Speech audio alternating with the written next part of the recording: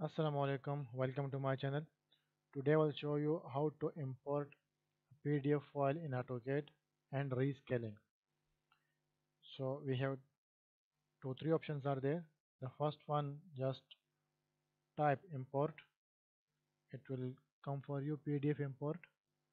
Select file. One window will open for you. From here you can select your file. I will cancel this. The second one, you have to go to the main menu here. Select import. Again PDF. And again come here file. So the same window will open. Also I'll cancel this one.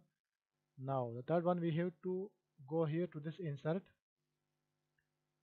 PDF import. Just click. I'll select this file and OK.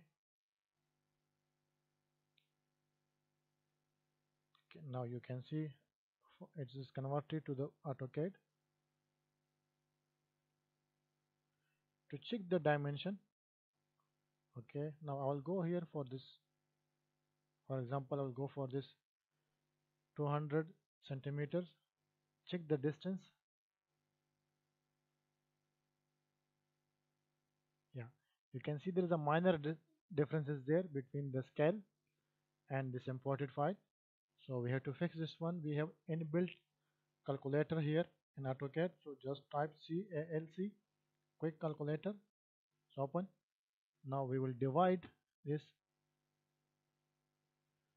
2000 divide by what we have result here from the distance 1999.83 divided by 1999.83. Now we have result 1.00008501. Okay, you have to type here scale SC, enter, type all because we have to scale complete file. Again enter. Now the base point you have to put 0 comma 0 comma because we will give the main base point and enter. The result which we have here in the calculator, just type that 1.00008501 and enter. Now check the distance. Yeah, you can see now it is exactly 200 centimeter. It is rescaled. Thank you guys for watching.